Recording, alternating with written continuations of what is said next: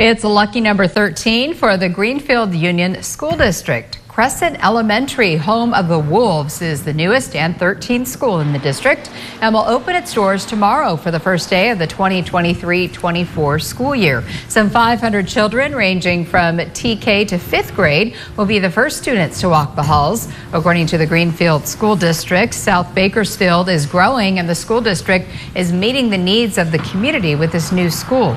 With the addition of Crescent Elementary, class sizes will be reduced at Valle Verde, Grande Point, and Paula Elementaries.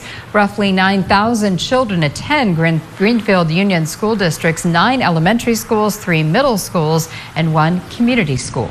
Pretty exciting.